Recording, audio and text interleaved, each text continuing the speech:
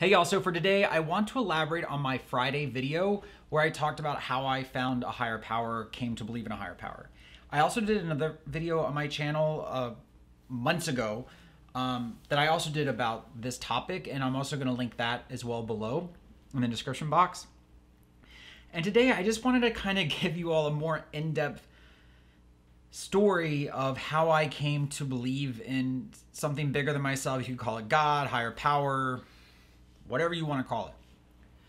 But I just want to kind of share my story around it. So I grew up as a preacher's kid. My dad was a Methodist minister in the South, so I grew up in a Southern Christian household.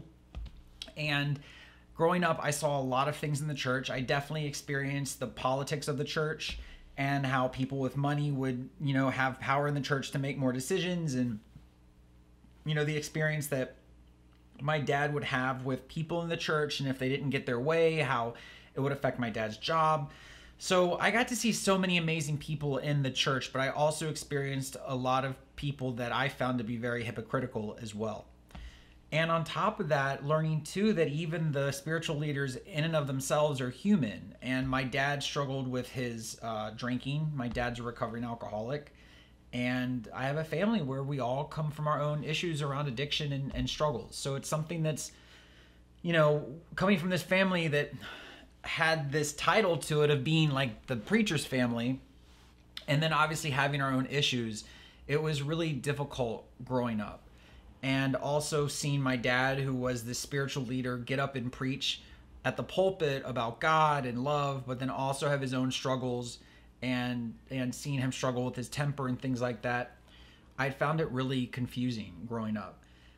But I remember loving going to church with my dad. I would always go to church with my dad before everybody else got there, and I would make the coffee for the old people, and it was just a quiet time in the church, and I just remember loving it. I remember loving going to church and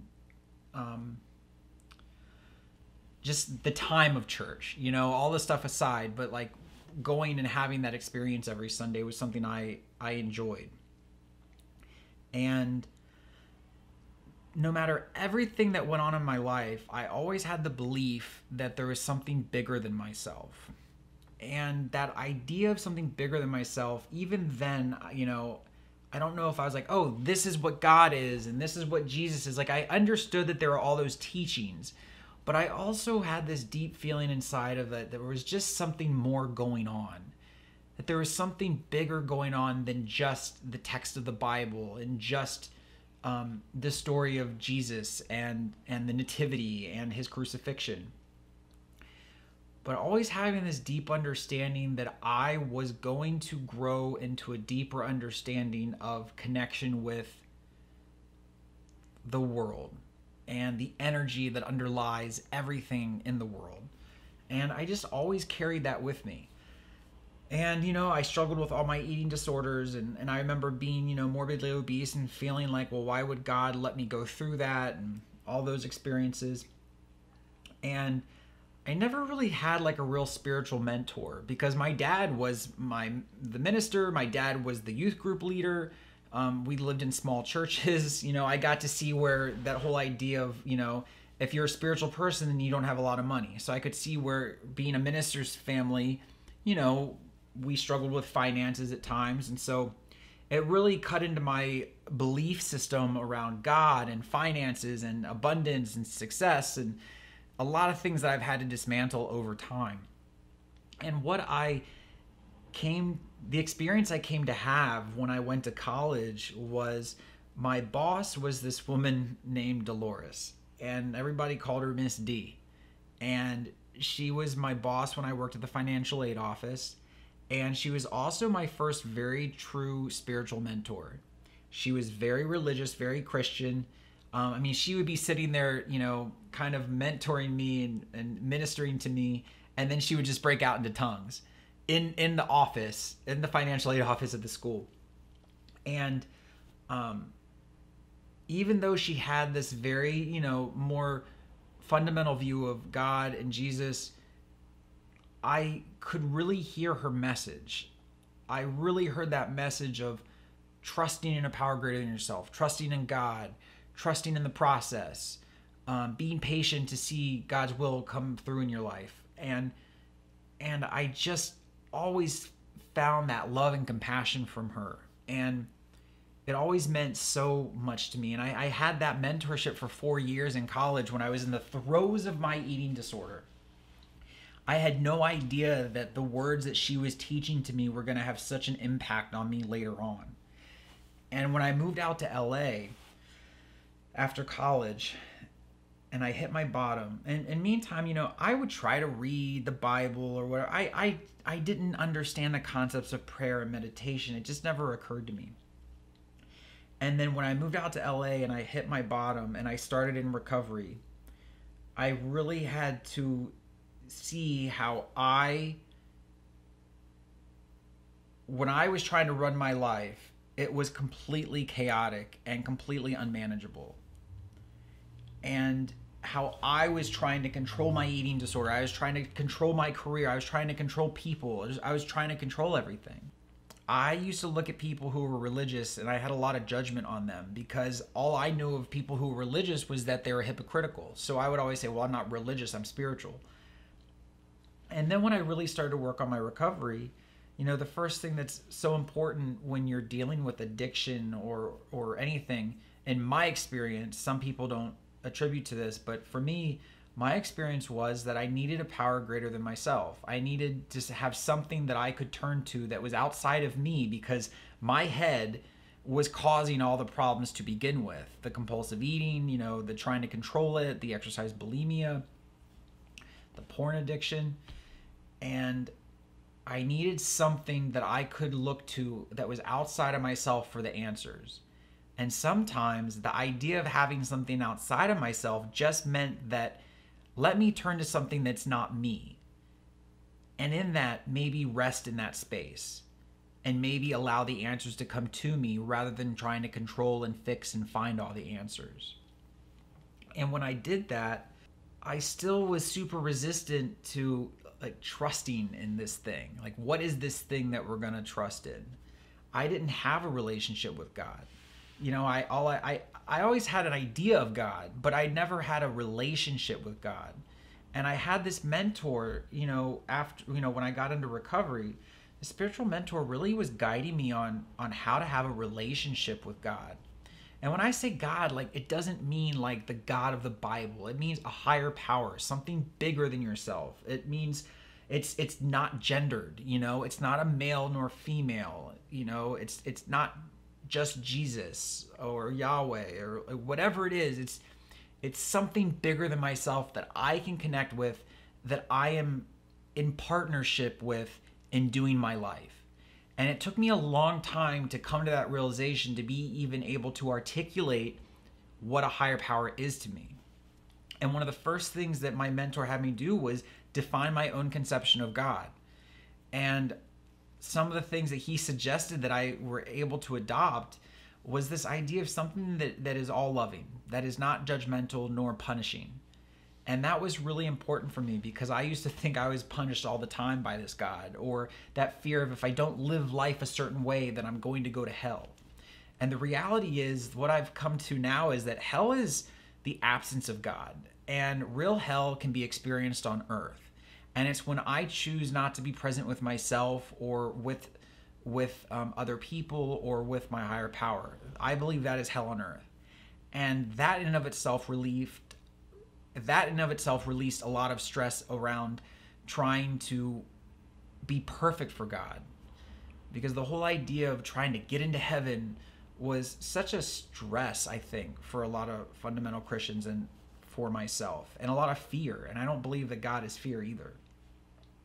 And so once I really wrote down my conception of God, my spiritual mentor started to ask me, well, what are your daily practices? And I was like, I'm not religious. I don't have any daily practices. He goes, well, in the word spiritual is the word ritual. And I was like, well, what do you mean? He goes, in finding our practices and in coming to have a relationship with something bigger than ourselves, it's okay to find ritualistic practices that give you time to sit, to reflect, to get yourself present with whatever is going on in your life. And so I started to see where why I shunned religiosity, I found that spirituality started to take on a new meaning, and that spirituality was very much something that had to involve action. It had to involve me doing something to participate in this relationship with something bigger than myself. And so I started to practice reading spiritual books, and I read a lot of spiritual books just so that I could start to redefine my concept of God. I think that was really important, was I had to really start educating myself on what did I want, my spiritual life to be? What did I want it to look like? And so I read Christian books, I read other literature, I read all sorts of books about, spirituality, The Power of Now, which is a popular one. Anything that could help me formulate how I wanted to live a spiritual life. And I also learned that I get to take what I like and leave the rest. That, no one has a monopoly on God. And God is so much bigger than one spiritual text or one definition or one way of looking at things. And over time, I found that as I was recovering from my eating disorder, I got to see how this power greater than myself showed up in my life. I had more inspirational thoughts about how to behave towards people. I became less fearful of things. There's this great saying, would you rather be right or be happy? And I feel like that's so directly tied to my spiritual life. Because I believe that ego deflation is directly proportional to my willingness to believe in something bigger than myself. And there's a lot less anger and stress in the world when we have that ego deflation. Because then, you know what? Everyone has their own experience with their own higher power, and they're on their own path. Where when I have to be right, it's that idea that I have to make someone believe how I believe. And it doesn't need to be that way. And the more I let other people have the experience in life that they need to have, I feel more inspired to let myself have my own experience that I'm having with God and with others. I also have really found that my relationship with God is also deepened when I work on my relationship with myself, because then I really know what it is that I am bringing to my relationship with God. And I think that I've really let go of rules. Like we grow up with that whole idea of like, oh, don't say the Lord's name in vain, and all those things where, you know what, if we're in a relationship with God, then we get to be mad. I remember saying, God, like you're really fucking with me right now. Like, you're really pissing me off. I really don't like this. Like, I don't like what's going on in life. I don't like what's going on in the world. Or, God, why would you do this to me? And the thing is, I can choose, if I choose to keep in dialogue with something bigger than myself, then I still have connection to it. Where if I completely shut it out, then there's nothing that's there's no dialogue happening. It's an ended relationship. I am not making this video to convince anyone to have a spiritual life.